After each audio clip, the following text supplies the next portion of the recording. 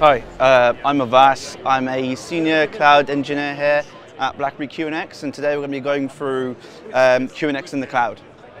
Essentially what we have is the QNX OS that we currently have and what we're all familiar with in our devices, in our vehicles.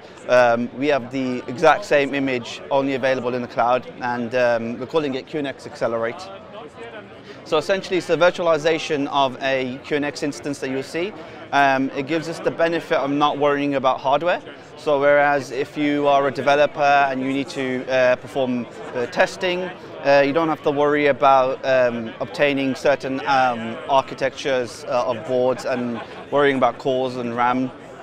Whereas on the cloud you can just simply select it and it's all dynamic, and you don't have to worry about shipping hardware to developers if you've got developers around the world. So here so the demo here shows how we utilize the virtual machine and also a local instance of QNX loaded on this Raspberry Pi. And this shows us how we can benefit and utilize the cloud infrastructure to communicate with the devices. So you can see here on the right, we're actually connected to the Graviton instance in AWS. So that's the virtual machine. The reason we're showing this is so you can actually see the usage and actually operating, performing the task that we send it to. But also as a developer who will be using Momentix as a tool, as an IDE, there's no difference in what they see as a device, whether it be virtual or physical. So on here, we're going to connect to the AMI instance, so the virtual machine.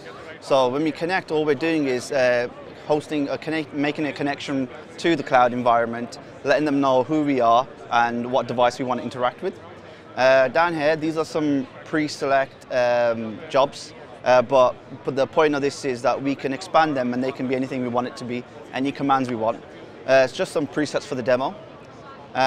Pre-populated as well. Just change this so it runs quicker. Ooh. Yeah, so on here we can, these are parameters for the job. We can add more to them.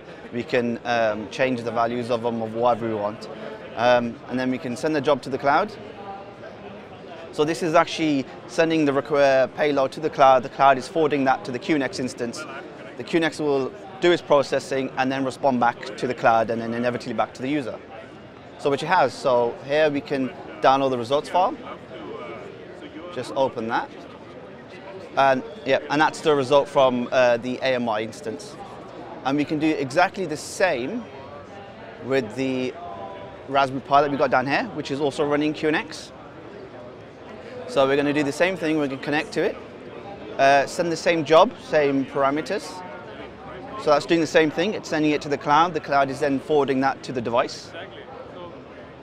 And then the device responds, and we can download that and see the results for that too. So we can see they're quite similar. In terms of performance, obviously there's a bit of a difference since the hardware on the virtual machine is a bit better, a bit faster. But essentially the behavior is the same. So it just shows that the QNX in the cloud is no different to QNX in, say, a vehicle. But we can build on this platform and send many commands to the devices without having to maybe SSH into it, needing a specific IDE like Momentix to configure and run commands, and also worrying about how we extract data from the QNX instance. Whereas here it's all self-managed, you just tell it what you want and it will respond with the result.